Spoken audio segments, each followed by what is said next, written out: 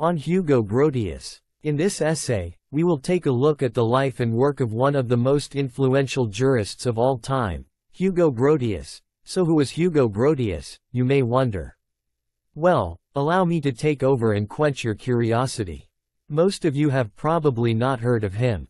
The few who have heard of him are probably studying, or have already studied, law. A law student has surely heard of Hugo Grotius sometime or the other.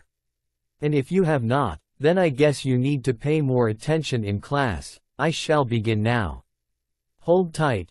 Hugo Grotius, also known as Hugo de Groot or Huig de Groot, was a Dutch jurist, lawyer, diplomat, playwright, poet, and theologian, who became an influential figure in the fields of law, political theory, and philosophy in the 17th century. He was one of three men, along with Italian-English jurist Alberico Gentili and Spanish jurist Francisco de Vitoria, to lay down the foundations of international law as we know it today. Grotius was born on 10 April 1583 in the city of Delft in Holland during the 80 Years' War, also known as the Dutch War of Independence, to Alida and Jan de Groot. His father was a fairly influential figure of political distinction who had studied with Flemish humanist philosopher Justus Lipsius at Leiden University in Holland. He was good friends with German-Dutch mathematician Ludolf van Seulen and was a translator of the works of Archimedes. Grotius' family was considered Delft patrician as his ancestors had played a vital role in local government since the 13th century. From an early age, Grotius' father imbibed in him a traditional Aristotelian and humanist education. Grotius was said to be an intellectual prodigy and a quick learner. He enrolled at the prestigious Leiden University at the mere age of 11, where he studied the works of prominent intellectuals such as Rudolf Snellius, Franciscus Junius, and Joseph Justus Scaliger. In 1598, Grotius, aged only 15, accompanied Dutch revolutionary and statesman Johan van Oldenbarnevelt on a diplomatic mission to Paris, where he is believed to have met King Henri IV of France. It was in France that he either bought or passed a law degree from the University of Orleans. I know, a 15-year-old boy seems to be way too young to accompany a statesman on a foreign diplomatic mission. But what can I say? Either Grotius was really an extraordinary intellectual prodigy as they say he was, who understood complex foreign affairs and political matters at such a young age, or it was simply his father's influence that put him in that position.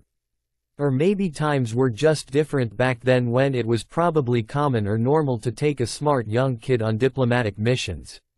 I suspect it might have been all three of the above reasons or none of them.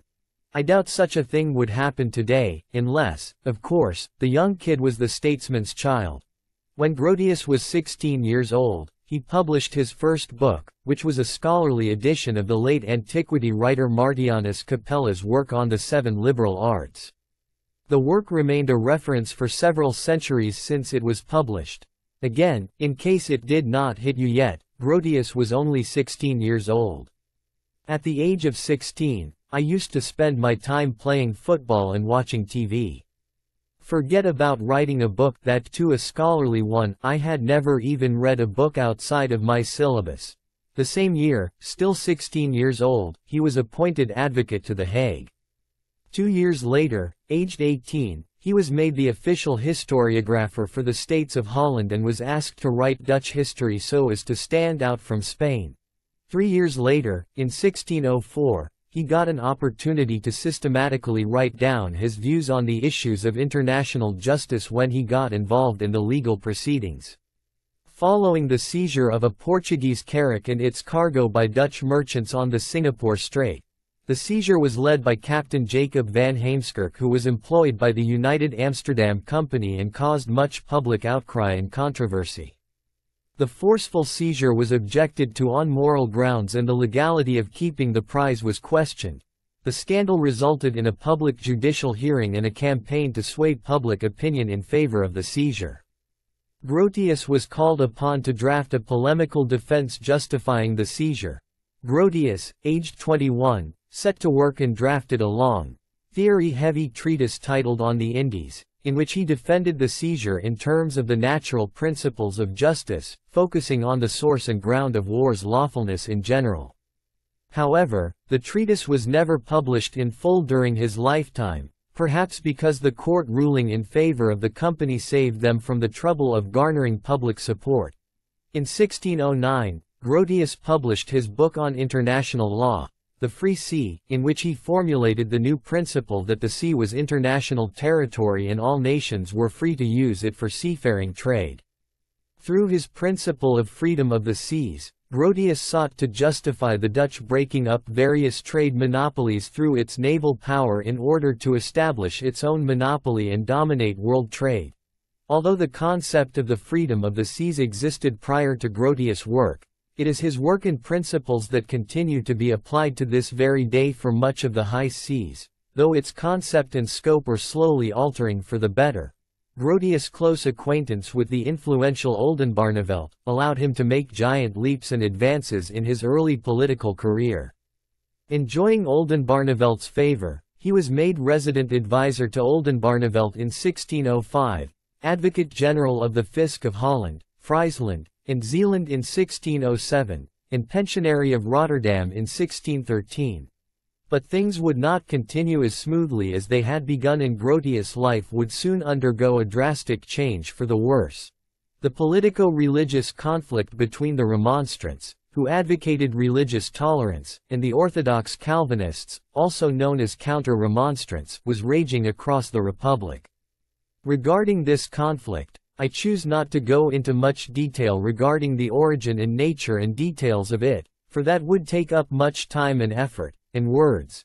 So allow me to cut it short. Grotius, who was Remonstrant, got involved in the conflict when he defended the power of the civil authorities to appoint whomever they wished to a university faculty, independently of the wishes of religious authorities, through a 27-page-long pamphlet titled Ordinum Pietas. He directed the writing against his opponent Calvinist Franeker Professor Lubertus. The polemical and acrimonious work ended up causing great controversy and met with an intense violent reaction from the counter-remonstrants. The work did a lot of damage to his reputation, but this was not the end of his troubles. It would get worse. As the political conflict between the religious and civil authorities grew worse, Oldenbarnevelt suggested that local authorities should be given the power to raise troops, something that would blatantly undermine the unity of the Republic's military force. Captain General of the Republic Maurice of Orange could not allow this to happen, as the 12 years' truce with Spain, which had been brokered by Oldenbarnevelt against Maurice's wishes, was coming to an end.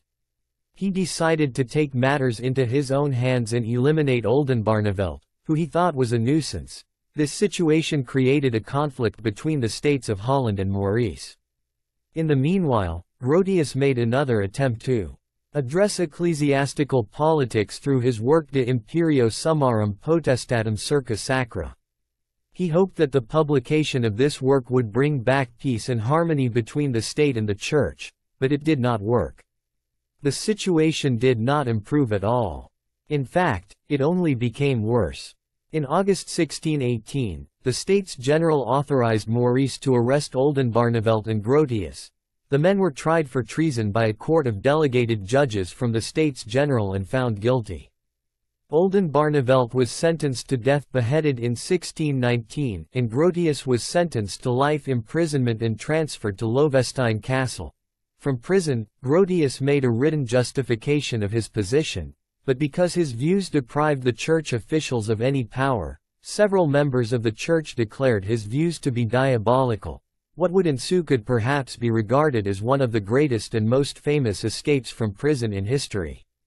Barely 2 years after being imprisoned, Grotius managed to escape the Loevestein Castle in a book chest with the help of his wife and maidservant and fled to Paris, where he would end up completing his most famous philosophical works.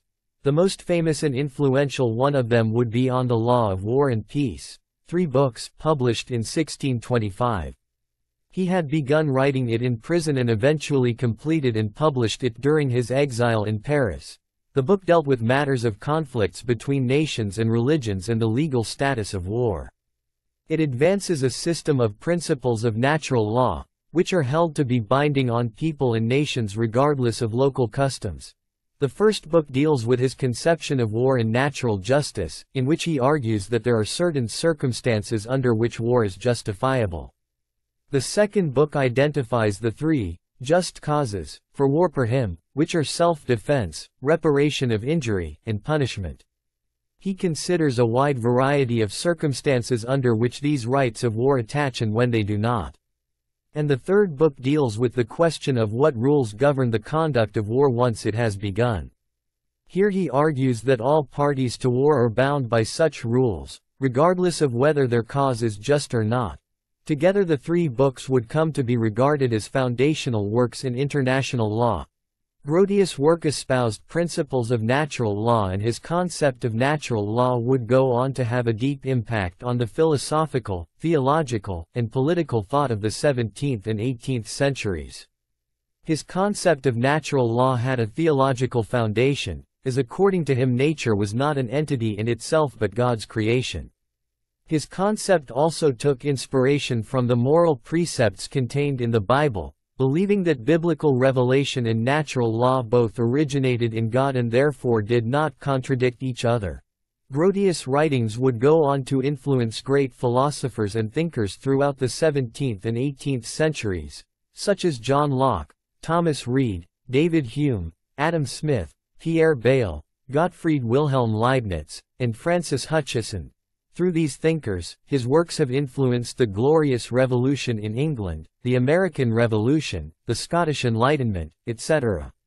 King Gustavus Adolphus of Sweden was said to have always carried a copy of On the Law of War and Peace in his saddle while leading his troops. However, not all subsequent thinkers admired Grotius' work. The prominent figures of the French Enlightenment such as Voltaire and Rousseau were generally critical of his work. By the 19th century, the influence of Grotius waned as interest in natural law philosophy declined due to the rise of positivism in international law. But his influence was never completely eradicated or extinguished. Interest in his ideas rose after the end of the First World War, and he continues to be read and studied widely, although, no doubt, his importance has declined as the times have changed. After the death of Prince Maurice in 1625, Remonstrants who were in exile began returning to the Netherlands. Toleration was granted to them, and within 5 years they were given the freedom to settle and live anywhere in the Netherlands and were even allowed to build and run their schools and churches. Upon his return, Grotius began teaching in a theological seminary in Amsterdam, which was set up by the Remonstrants. In 1634, he accepted an offer to serve as Sweden's ambassador to France on the insistence of Axel Oxenstierna, the regent successor of the recently deceased Swedish king, Gustavus Adolphus. He took up residence in Paris, where he would remain until he was released from his post in 1645.